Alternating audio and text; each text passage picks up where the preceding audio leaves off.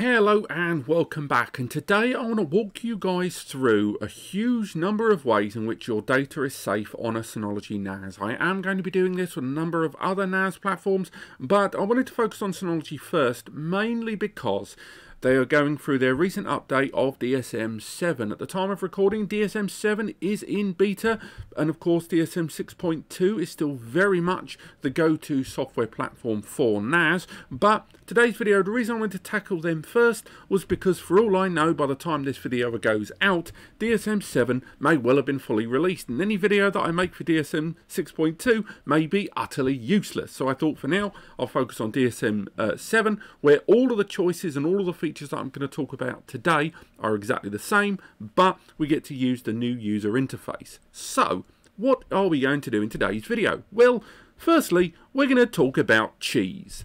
Now, as you can see here on screen, I have got a nice cheese platter. For those that aren't aware, this is a lovely bit of cheese, or several of them in fact, that we had over Christmas. And short of my terrible spelling of the word Gloucestershire, again, US watchers may have a different pronunciation of that, I think it's not a terrible picture. And, you know, who doesn't like cheese? Answer in the comments.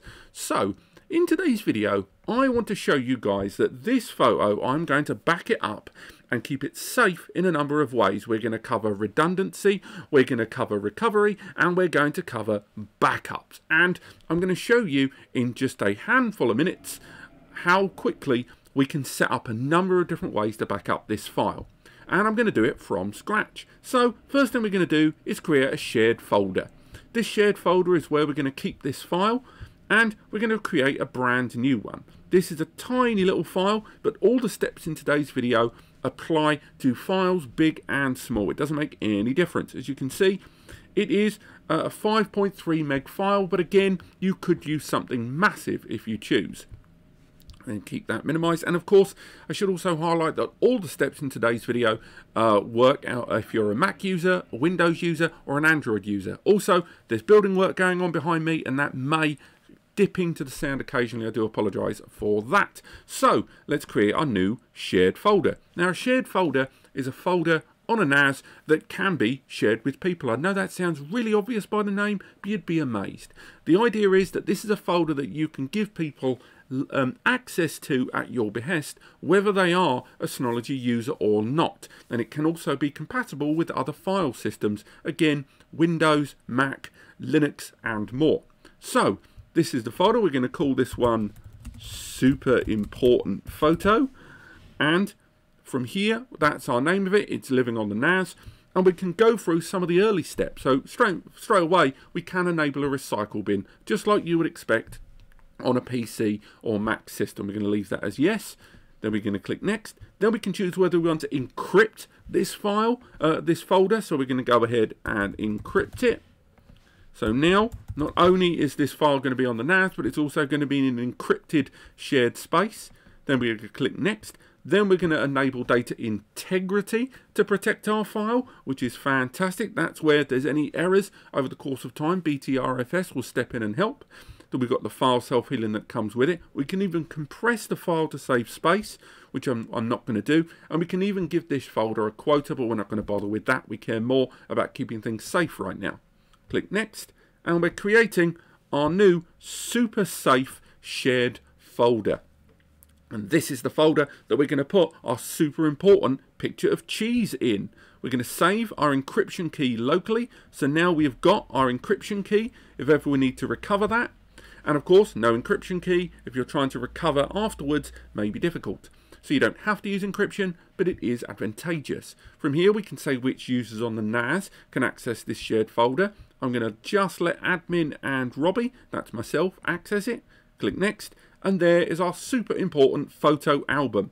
And if we go into the file manager on our NAS, we're able to see super important photo album.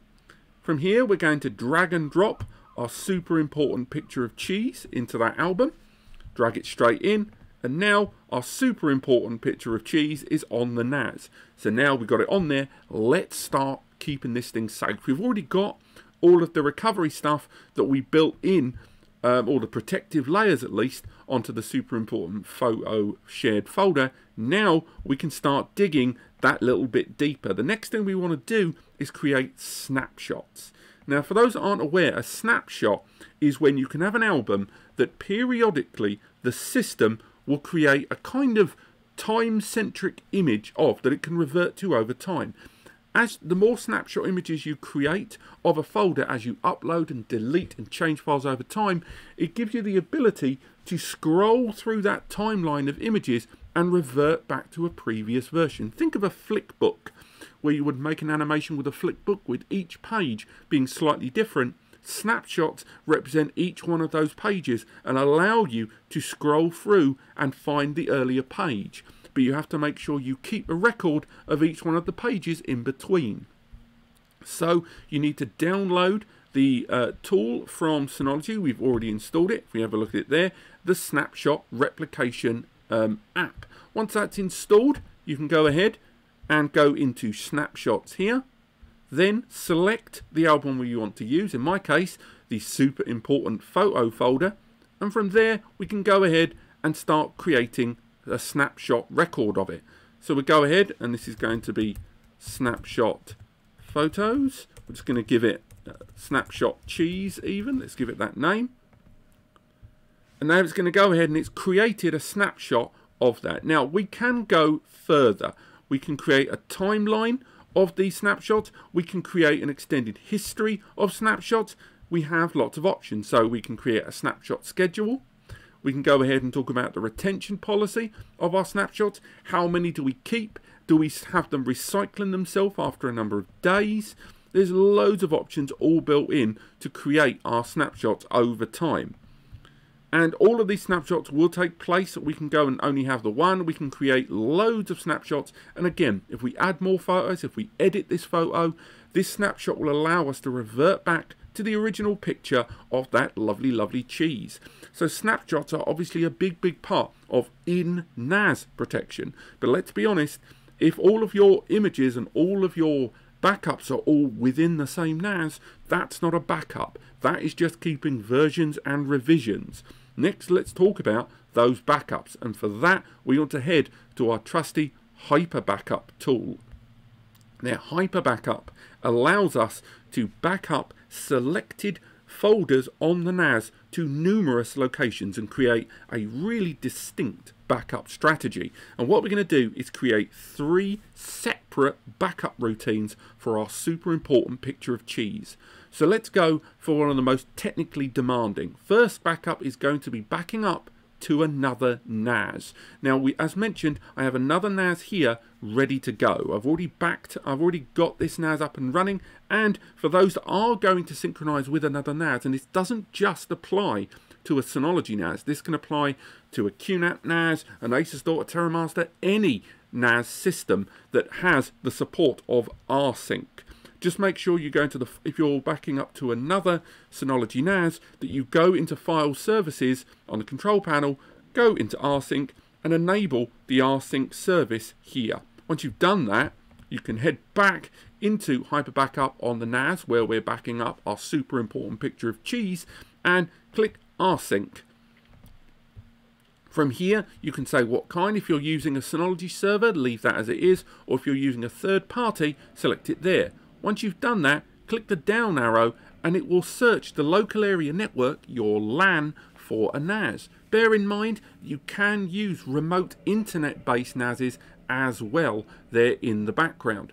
So as it scans, it's going to go ahead and find our NAS on the local area network, and it's found our 1821 Plus in the IP ending 104.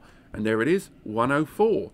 So from there, we can go ahead and scroll down. We can say whether we want to use encrypted transmissions if we choose to make sure our data can't be captured in between. And then you need to enter your login information for that other NAS. You'll know whether it works because once you click the arrow to click down to see the folders on the target NAS, it will allow you to see all of those albums. So from here, I'm going to click the photo album there on the other NAS, which is here. And now we've got our target folder on that NAS in that directory. If you have other backups in place, you can add this to those or go to other means of shared folders. Then click Next. From here, it will ask us to say what part of our local NAS do we want to commit to this backup. For me, it's got to be the super important photo of cheese. Click Next, and now it's going to go ahead and say if we want to back up any applications that are on our NAS. We can do that, but for now, I'm not going to do that because this video is all about backing up that sweet, sweet cheese. Now we can name this. I'm going to name this backup the cheese backup, obviously. I'm sorry about that building work noise going on behind me. And then you can enable lots of things here, such as notifications to let you know when it's happened or if there's problems. You can compress the backup so you can make the backup smaller, and you can enable it on a schedule so either this backup will take place as and when changes happen or at a certain time of day. If these are large file backups, unlike our cheese photo, then maybe you want to aim for sometime in the morning when the NAS is at its least used, and you can run a number of backups as well as the integrity checks if you choose. After that, click Next. As you can see, it's now going to ask you about versioning that you can revert to if you choose. I'm going to go with backup rotation, and that older versions will new versions will overwrite the old one after 256 revisions. It's now completing and summarizing our backup happening in Hyper Backup, and now as we can see, it is ready. So we're going to go ahead and click Yes, and now it's going to back up that awesome picture of cheese over to the target NAS there, the 1821 Plus. That's all going to be set up, and we're sending that file over to the other NAS. But again, this isn't the only way we can run a backup here. So right now, we can go ahead and start a new backup if we choose. This new backup, actually we'll let that finish there in the background, and we can even look at the other NAS if we choose. We can go ahead and load it up. And again, this may take a minute to refresh on my list. Scroll there, move it to list view.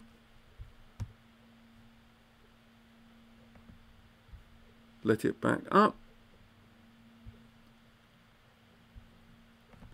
As we can see, the backup's taking place. There's the versioning as well. There's our photo there. And again, the versioning and backup of there have taken place.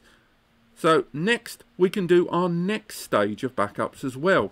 Here is where we start talking about backing up in more remote ways. So next we can talk about backing up to a cloud service. Now, whether you're going to use Synology's own cloud service provider, Synology C2, and using the likes of Hybrid Share, you can also back up to third-party cloud services, such as Google Drive. If you want to back up to Google Drive with your important information, such as important photos of cheese, click Google Drive and then click Next.